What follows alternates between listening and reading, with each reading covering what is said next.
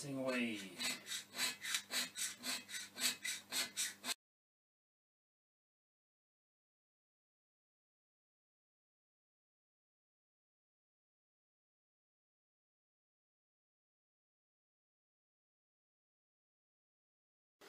Doesn't take much to be back in action.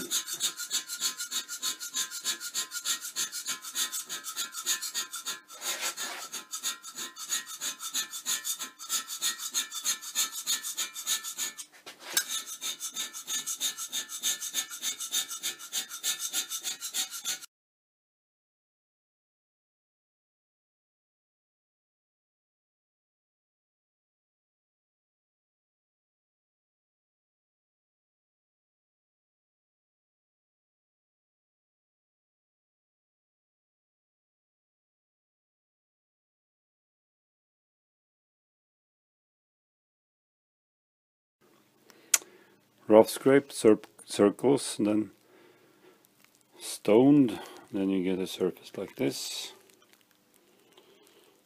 I think it looks good, but you can see from the print afterwards that it is only rough scraped, so it's not 20 points per inch, it's possibly 5. Intentionally left also a couple of corners low, scraped them heavily down. So these corners, they are now let's say an example of how not to go too fast into the finish scraping. It is easy to get carried away and not wait and be patient enough to rough out everything, and then you will really, it's beneficial then to start over again. So what I will do now is to go back to the rough scraping again. But then also you can determine with a measurement here how much out of flatness it is.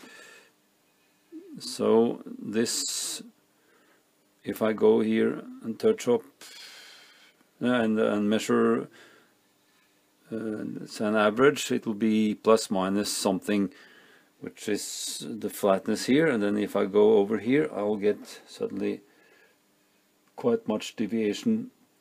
So in this case it was roughly 0.02 of a millimeter out here in comparison with here. So then what to do? As I said, it's best to go back to the roughing technique, but you could also think that instead of taking this flat down, you could tilt it a little bit like that, so you get it with a step scraping technique a little bit further down, or faster down, I would say.